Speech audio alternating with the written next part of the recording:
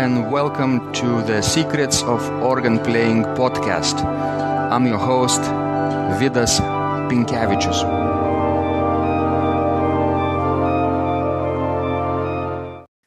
Welcome to Secrets of Organ Playing podcast number 108. Today is Sunday, August 20th, 2017, and today's guest is an American organist, Matthew Buller. Native of Lake Charles, Louisiana, he is a recent graduate of the Oberlin Conservatory of Music in Oberlin, Ohio.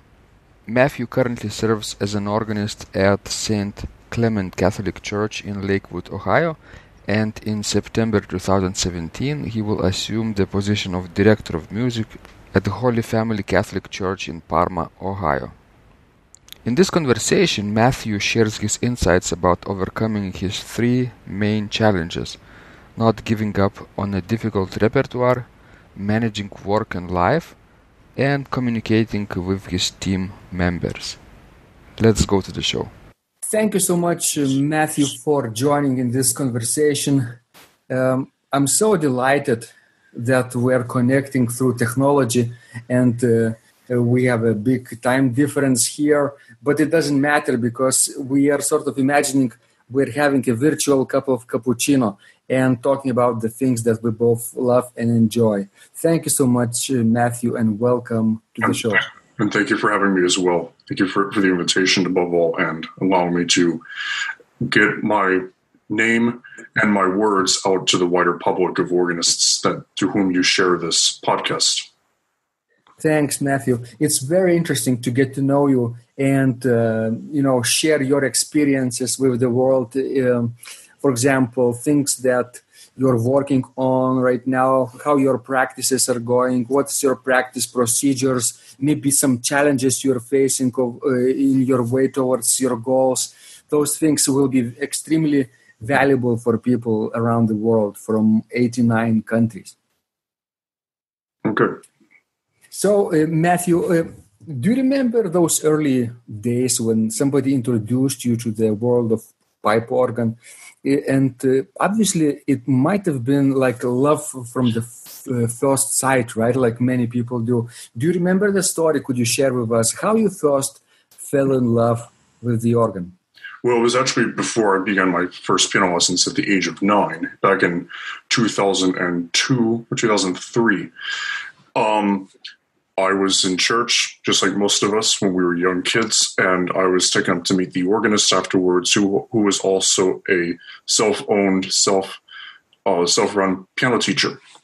And this piano teacher, whom I had met, also happened to be a good old friend of my grandfather, and so they were from the same generation. They went to the same high school, and so we had a good connection there from the start. Now, he was more of a pianist than an organist, because, he was a self-piano teacher for many, many years. He's still teaching today. He's up in his mid-80s, going on, still alive, still doing his work, and enjoys it much, very, very much. Then 3 years after that, in 2006, I was at the age of 12, I was recommended by him to go and find an organ teacher, which I immediately did weeks after I did that. And I was in the 6th grade of junior high school, and I went over to her church. It's a Canadian lady from Calgary, Alberta, who went to Rice University, studied with Clyde Holloway, and got her master's degree under his direction. And at that point, she was kind of on the fence and a little bit hesitant about giving me my first organ lessons because she thought that I wasn't really prepared. I didn't have a strong piano technique enough to be able to go into the organ world. And weeks after that encounter and that first lesson, she began to see potential growing out of my possibilities and technique that was growing immensely and very, very rapidly. And that was at the age of 12, turning 13, which is many, many years before your average student begins his organ lessons. Most students begin organ lessons at the age of 14 or the age of 15, whereas I began at the age of 12. But that's because I was really motivated and driven towards the goal of becoming an organist. And it still retains my number one passion here now 11 years later. Right. So that was the first encounter. Do you remember what was the first organ that you encountered? What type of the organ? It was an organ by Otto Hoffmann. Okay. It was a small neoclassical instrument and a terrible acoustic. I'm Roman Catholic, and I was there on a Friday evening for Stations of the Cross at this very modernist-looking church that's very square-like, and somehow they managed to put an organ in there. And Otto Hoffmann was not allowed to put the organ in where he thought would be the best place for the organ to speak the best because of demands from the pastor, who said, no, I want the organ at this location, and it ruined the instrument. But that was what I thought an instrument was at that point. I thought that was the best organ I ever saw, which of course became gradually, I changed my mind on that shortly thereafter, coming across the other instruments. But that's what I thought was the instrument. Right. And what was the first piece that you played? Maybe first hymn or maybe first organ composition that you played? Do you remember this initial? That I do not remember. I do remember that I was always driven towards playing for church. I always loved church music and church hymn playing and, just church music in general. Now, my generation of church musicians had to face a big challenge, of course, because of the contemporary realm overtaking church music at that point in the late 90s, that whole 90s, early 2000s generation right there. They were overrun by this contemporary pop culture overtaking hymn singing. And so I was sort of fallen into the trap of thinking that the contemporary songs is Catholic church music, which it turns out it's not. It's far from, of course. But that stuff, I, of course, trained as a pianist before that, because that's mostly piano music, it wasn't a problem. Now, as far as hymns, I'd gotten around to hymn playing when I was about 13 and turning 14. And I saw that this works much, much better on the organ, of course, as it does. So I can't remember what hymn it was. I know I had a lot of favorites of hymns in those days, and I like Praise to the Lord, Lass uns erfreuen, Heifgodol, and the things like that, of course. They still remain very popular favorites today. Of course, I've improvised harmonizations on those and preludes, postludes on those, and whatever else has come to my fancy. But those were probably the first that I did. Mm-hmm. So, yeah, that was like a classical church repertoire, right? Classical hymns across denominations. People sing that in all denominations, I think, in this country, right? Wonderful. And what happened next? I know you are a student at Oberlin now, right? Mm-hmm. And how did you become interested into organist profession, right? You chose pipe organ as your future goal, probably. How did this happen? Well, it was like that from the very beginning, you see. Mm-hmm. I tell you that from the age of 13, I knew that this is what I wanted to do for a living. So church music, and then concert music came a few years later at about the age of 16. I didn't start taking repertoire seriously really until I was 17 years old. And of course, that was 5 years after I began organ lessons, which I was in a sort of a bad period from the age of 14 through the age of 15 through the age of 17, when I wasn't taking church music and concert repertoire very seriously. I was just doing whatever I wanted to do, and sort of at a down period. But then whenever I turned 18, that had resurrected when I started getting into research and started, experimenting with historic styles, historic repertoire, widening my horizons with things, learning about historic organs, and getting out a lot more and performing a lot more at that point. And once I started to do that, once I started performing a fair amount more than I was when I was 17, that helped me secure what I wanted to do as being an organist profession. Especially whenever I was 17, I went to my first pipe organ encounter in Boston, Massachusetts. I made the mistake of going to the advanced one. I say a mistake because it was an eye-widening experience, meeting a lot of great people who are still good friends of mine, and some of them with whom I went to school. But that was the first time that I was really blasted in the face about what have you been doing for the past several years. Look at all these people playing thick repertory at the age of 16 and the age of 17. I'm just playing trash, And so whenever I turned 18, after that experience, I immediately started taking repertory more seriously, practicing more hours in a day, taking on a new church job where I actually had an organ, because in my first church job, we only had a piano. Mm-hmm. So I changed church jobs, went back to the Cathedral, and started doing Saturday vigils for them, and then taking on my first Anglican church job, which was more serious hymn playing and exploiting good repertory. And that led into my experience at Oberlin when I began my bachelor's at the age of 19 in 2012. And that's since carried across. Repertory has gotten better, techniques gotten better, seriousness about styles have gotten better, widening horizons, of course, until I just graduated with my master's this past May. And that was a good experience because 5 years really made a big mark in what I do. And now I teach part-time and I still play in church. I've now advanced to a music director position, and I'm going back in the fall, still at Oberlin, to do my artist diploma for another 2 years. And so that was a very good move I thought to make, was to give me more chance to learn bigger repertory. Because, of course, your master's and I think doctorate for you is a very intensive writing period, not so much about performing repertory. So I really wanted to be a performer. And so I said the only way I can do that is to go get the artist diploma. So I forewent my doctorate studies to go and to study more advanced repertory, give me more chance to practice, to tackle more work, and to widen my horizons and things I want to do rather than things people are telling me to do. Wonderful. What kind of repertoire were you interested the most at the time? At which point? When you started, let's say, after pipe organ encounters advanced, you suddenly understood that, there is a wide world of organ repertoire, right?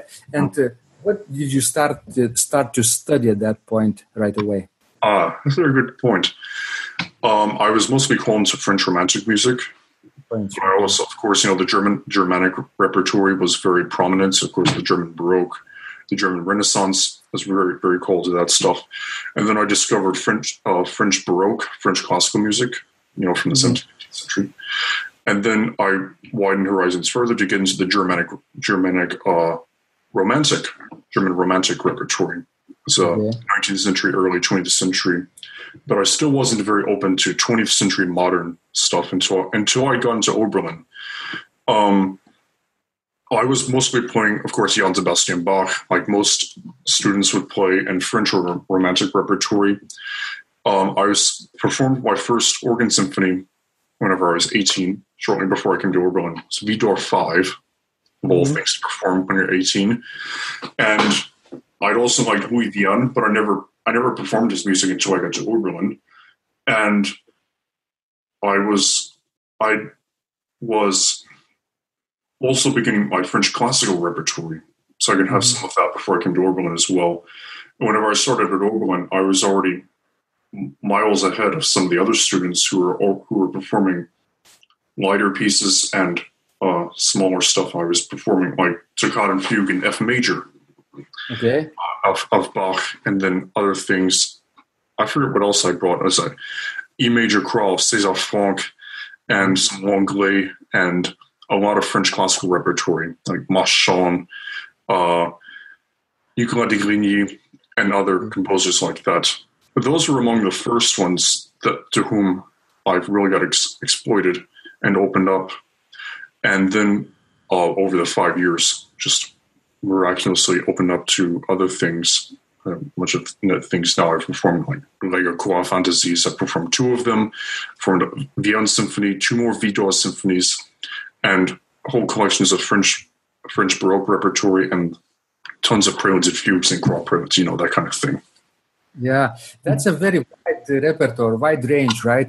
You sort of start studying from Bach, and you expand either way in all sorts of directions, right? You go forward, backward, right, left, anywhere, right? And this way you get a feel of the immense treasury of organ music across the ages of 7th century, right? Yes. Mm-hmm. So Matthew, who is your professor, or was your professor at Oberlin? And still was James David Christie. Christie, okay. Yes. So, how would you describe his teaching style? Well, he's very much into you have to know your notes before you walk into the door, and lessons are all about interpretation. He's very rigorous about historical styles, especially the German Baroque, mm-hmm. especially the Renaissance too. He's very much one of his strengths is actually Sveling, Scheidemann, Scheidt, Buxtehude, Bruns, and all of that school. He was very called to that repertory, and that's the stuff he teaches the best. Mm-hmm.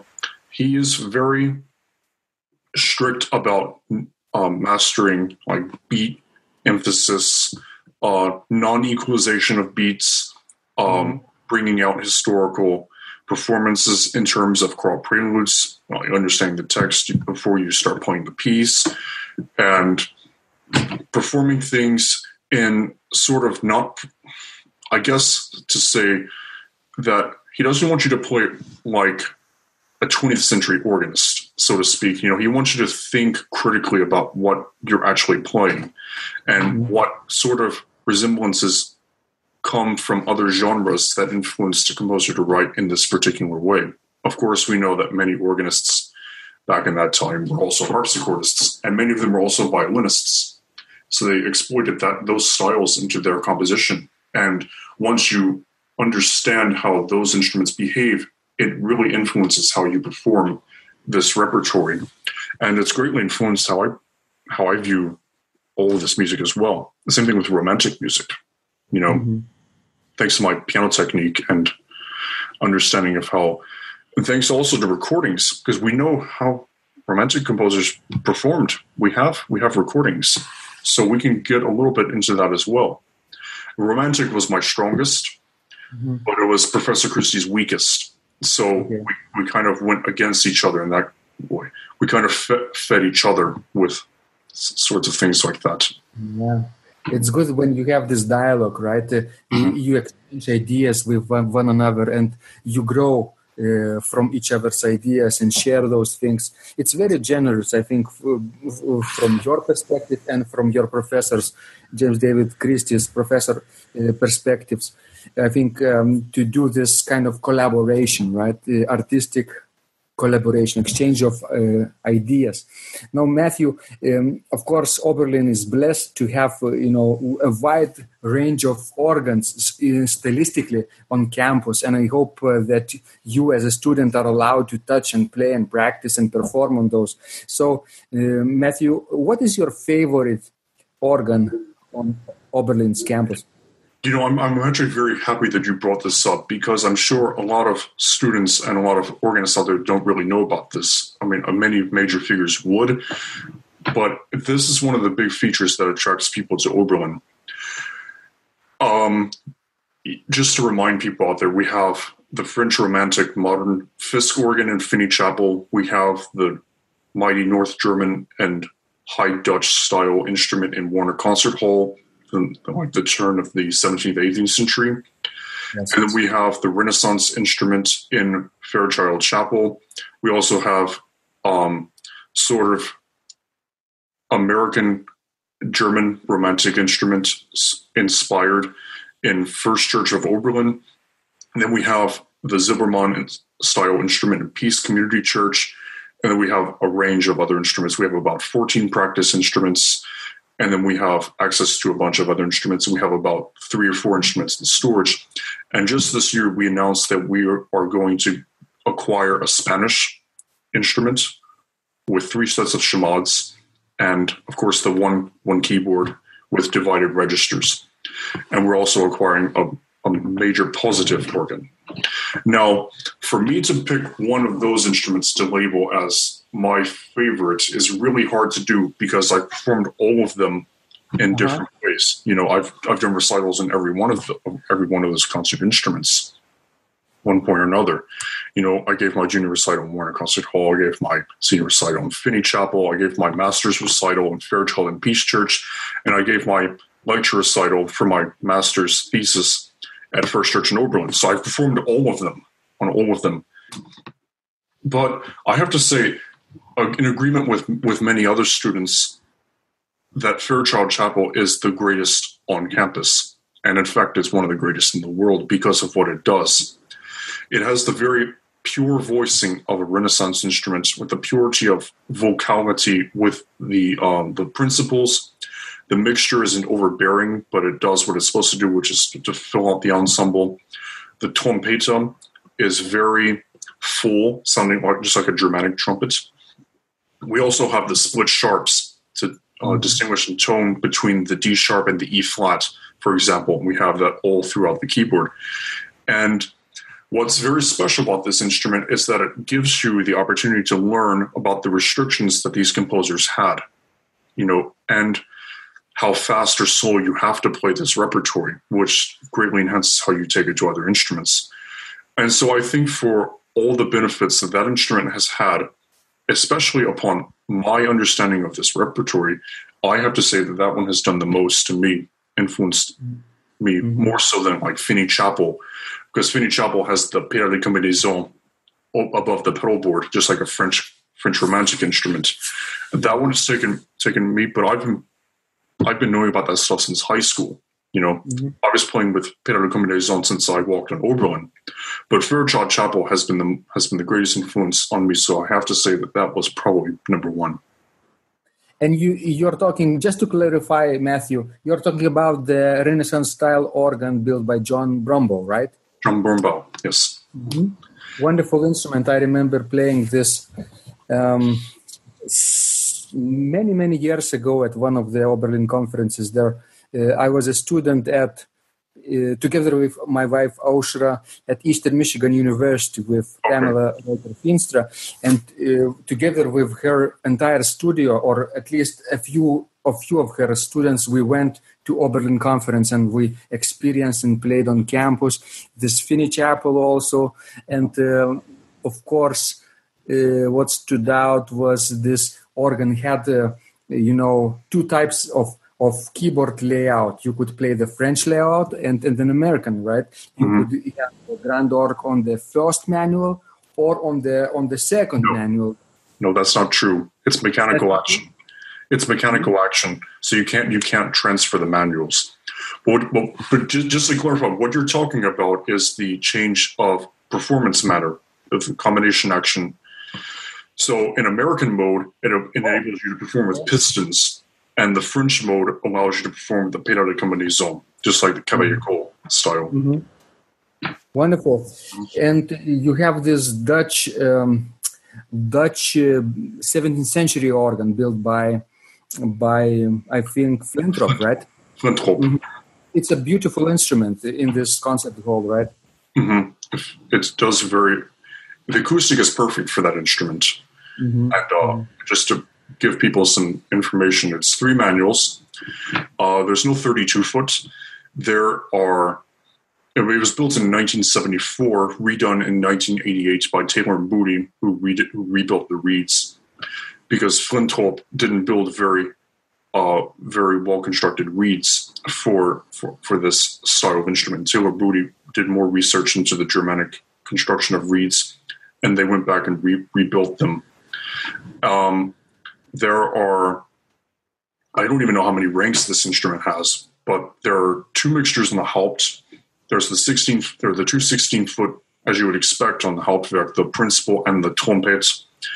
And then there's the Rückpositiv, and then there's the Oberwerk.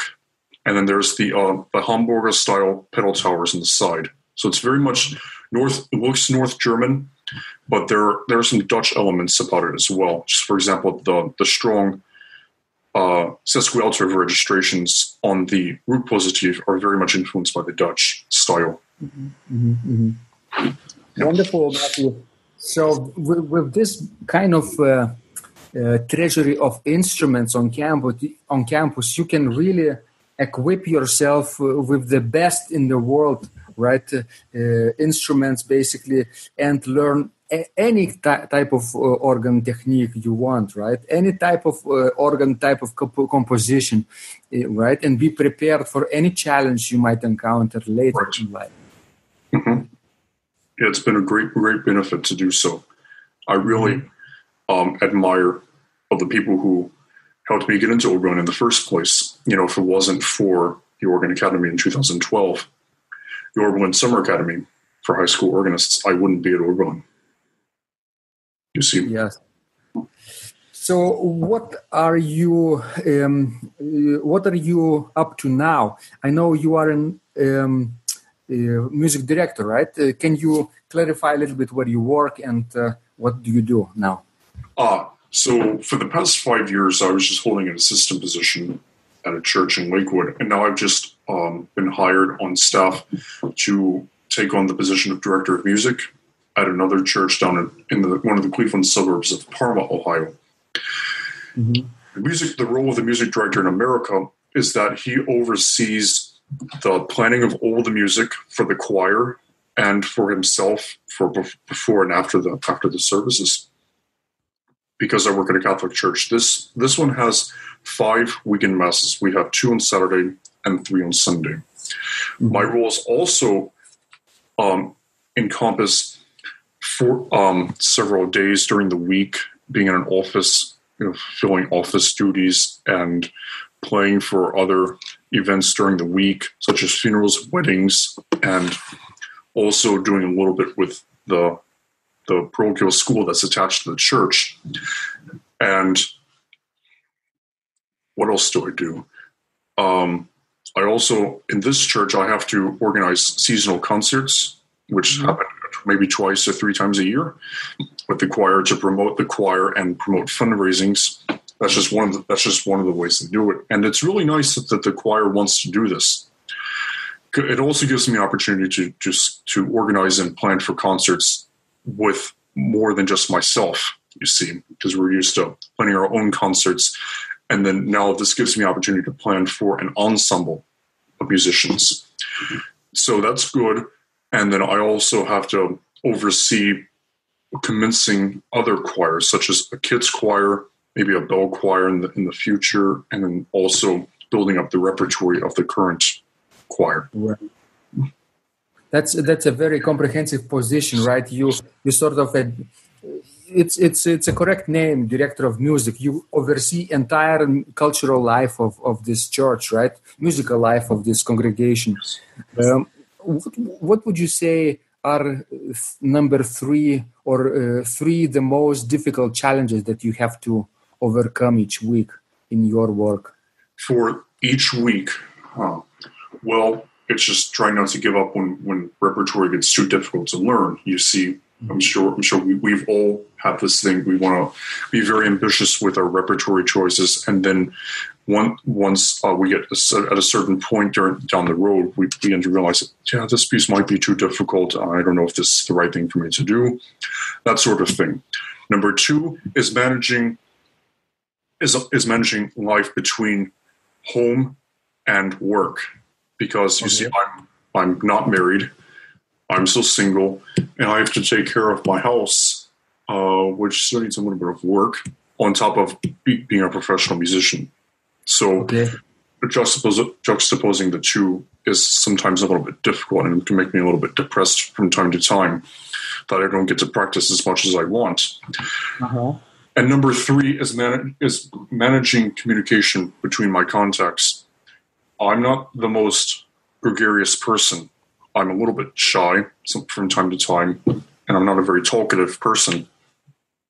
And for me to open up and meet new people and to maintain contacts can be very difficult from time to time, because I feel like every time I talk to somebody, I want to have something new to talk about, which doesn't always happen. So sometimes conversations can be a little bit dull, a little bit uneventful. And so that's greatly affected me during my career as well. So it's, those are the three biggest that I faced. Maybe there are more that I haven't told you about, but. Wonderful. Those are very, very interesting challenges. And over the 2 years that I've been doing this series of podcasts, all kinds of challenges our guests shared with us. But this first is very interesting, not to give up on a difficult repertoire, right? Mm-hmm. You are probably the first who mentioned this, because usually people say finding time for practice, right? Or finding recital opportunities, right? But this number one is really, really thoughtful, I think, not to give up on a difficult repertoire. Am I right, Matthew, that when you pick it, organ composition, let's say, sometimes you feel stuck, right? And you want to throw everything away and start practicing an easier type of music. Sure. Am I right? Mm-hmm. Yeah, that can happen. Sometimes you become a little bit too attached and devoted to a piece. Yes, that definitely happens. So how do you, Matthew, overcame recently this challenge? What was the difficult piece that you've had to stick with and master, and with your will, basically persevere? Well, there are many, but just to pull, I'm going to pull two out of the hat just to give two different examples. Yeah. One was the BWV 548, the Prelude Fugue in E minor, the wedge, one of the most difficult to perform, of course, of Bach's output. That fugue was very difficult to overcome, to master, I should say. There were a number of challenges, and I didn't think that I would have it ready for my master's recital. But until I started buckling down, that was the only thing I practiced for like a few weeks until I mastered several things. And then I started bringing everything back. And then the problems popped up again. So, that's just one of the things about a piece like that. And also the same thing with the F major. Back when I was a freshman, that thing has a number of surprises that keep cropping up from time to time. Yes. That no matter how much you practice it, it's still very difficult. So that E minor was a big challenge that I undertook with only 7 months to practice to learn it for a number of recitals, including my master's recital. Another piece is the Frank Martin Passacaglia. Now that piece has a number of challenges because of its intense chromaticism, and he keeps turning the corner in terms of tonality.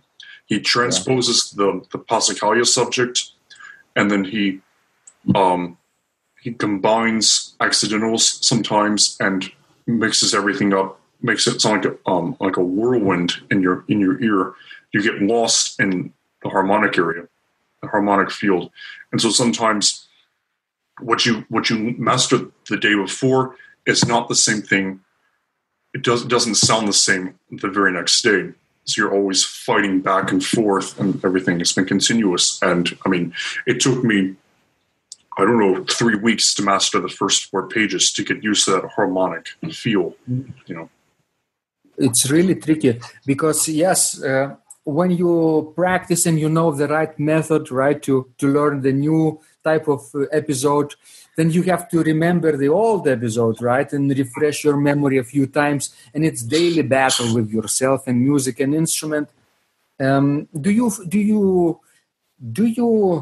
see yourself as a fighter, basically fighting this new repertoire, or do you deal with it in a friendly way? I try to deal with it friendly, but sometimes it can turn into a fight. It depends on the piece. Depends on the piece. Yes, wonderful. So I hope you will continue not to give up on a difficult repertoire. And obviously, when you do this for a long period of time, for a number of years, certain things become easier, right? and you get stuck on even higher level, maybe, right? Absolutely. For example, right now BWV 548 is difficult for you, but maybe 5 years from now, when you repeat this piece, it will not be as challenging, right? No, it won't be as challenging.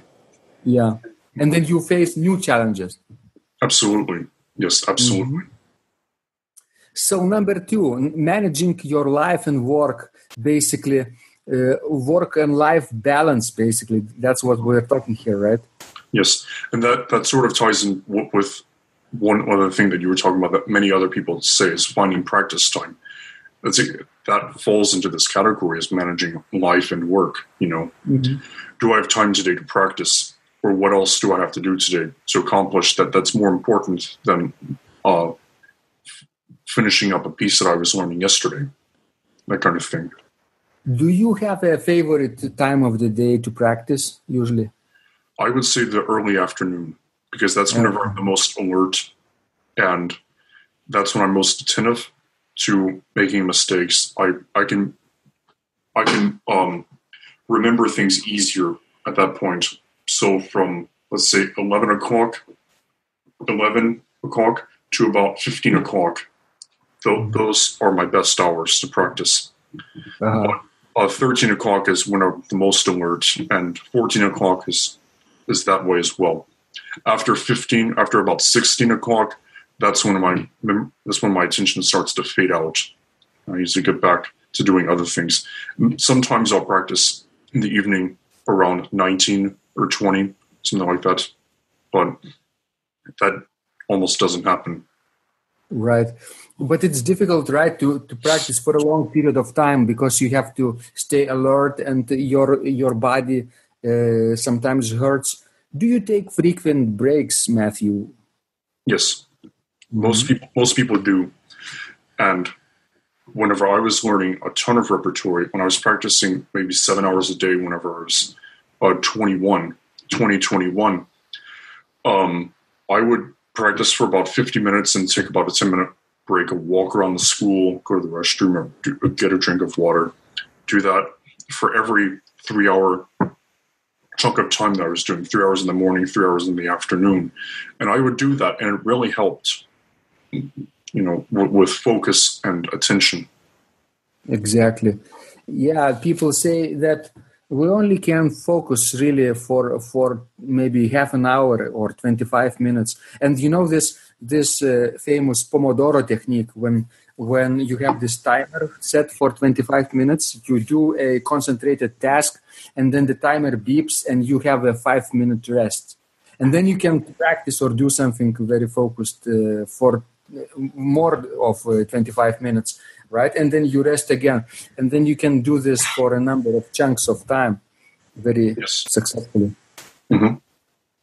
Wonderful. So I hope with your busy schedule being director of music, you can still find your time to practice each day or almost every day, right? Mm-hmm. And you'll continue to get better as an organist, right? Yes, absolutely. Although I can understand that being director of music involves a lot of things not necessarily directly related to practice, right? You manage your choirs, you manage your people, basically your team, and you oversee them, how they work, coordinate. Mm-hmm. But then you're not working yourself, right, on your things. Well, I am from time to time, yes. I mean, I would, of course, devote some time because that's 40 hours.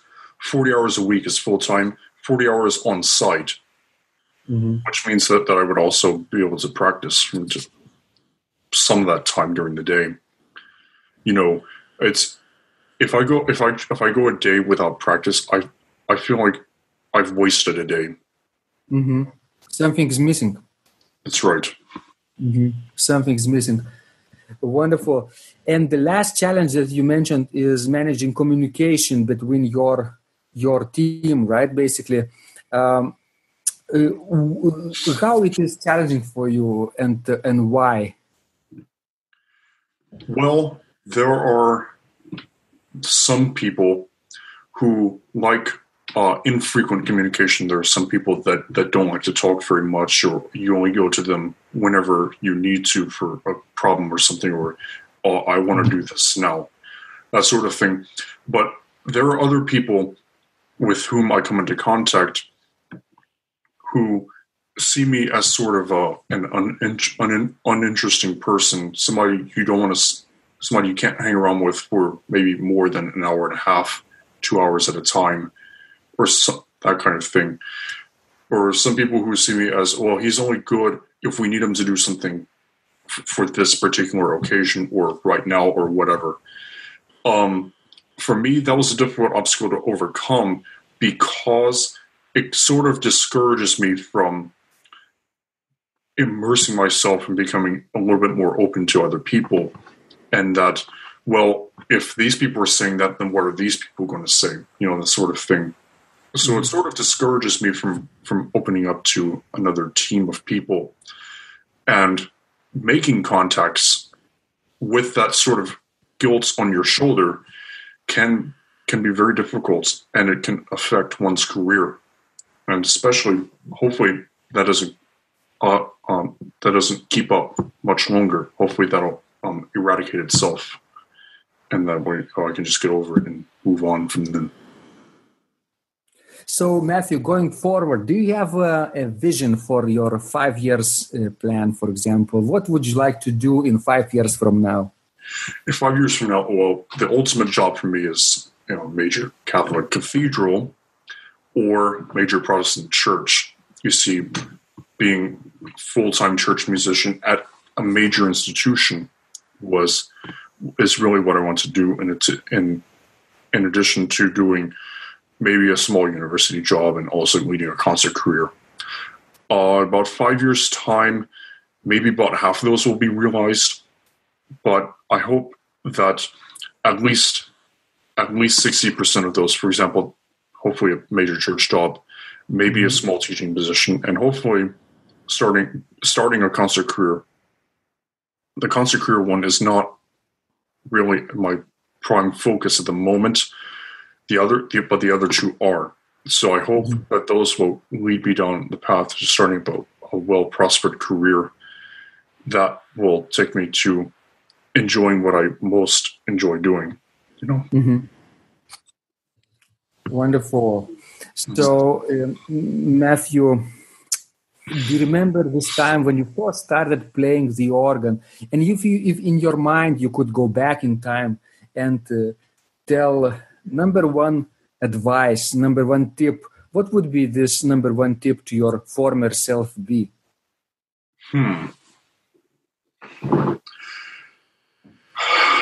It's very interesting. It's probably you're doing this thing that you want to do, and take it seriously, and don't mess around as much as you're trying to do now. Because that's the way I was whenever I was in my earliest rudimentary years of learning organ. And, maybe go back to whenever I was 15 years old and say, well, what are you doing? You got to get to this goal. And what are you doing now to get to that ultimate accomplishment? You might as well just stop watching TV all the time, or not doing your tasks that you need to do. You might want to take your work a little bit more seriously, Be more focused, right, about your vision and your goals. Absolutely. Mm-hmm. Great, because we only live once, right, and life is really short. Mm-hmm. But at that time, when you are like 15, 16, or 17, we don't understand that. We think, entire age is in front of us, right? We live forever. I mean, other people will die, but not us, right? That's true. Yeah. Yes, indeed. Right. Mm-hmm. That's a great advice, by the way, to be very focused in your efforts and not mess around, right? And really strive for the goal, whatever it might be in your organ playing career. A lot of people will benefit from this. Thank you so much, Matthew. Thank you for having me. And before we close, of course, people would like to know more about you, your work. So could you direct our listeners to some place online where they could give you feedback and say hello and find out more about you? Okay, well, you can find me. My two prime hotspots are Facebook and LinkedIn. I would encourage people to go just type in my name, Matthew Buller, on Facebook. You'll find a picture of me sitting at the organ of Naumburg in the Winzelskirche, which is the organ that Bach praised. And then on my LinkedIn account, you can also type in my name, and you'll find me seated at the organ of Brick Presbyterian Church in New York City. And you'll see all of my things listed over there. I've listed all of my jobs, my awards, whatever else I have in terms of abilities. And feel free to post on my wall. Just add me as a friend and then post on my wall. It's like, great to meet you, and or send me a message on either platform, just expressing interest to communicate with me further and say, I would like to have more experience in X, Y, Z, or whatever else you see. Wonderful.